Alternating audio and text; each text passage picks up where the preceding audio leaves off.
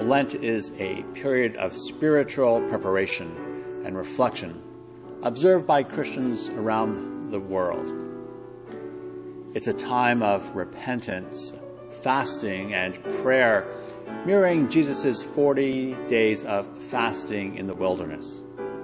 It invites believers to deepen their relationship with God and prepare for the celebration of Christ's resurrection at Easter.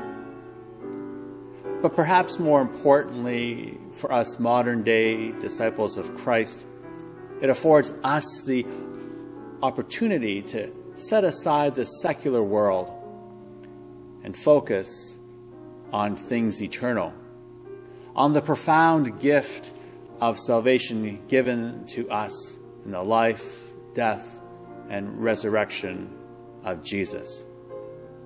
And I hope you will join with me as we journey together through our faith over these next 40 days.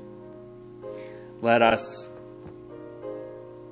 begin through prayer. Let this be our Lenten prayer.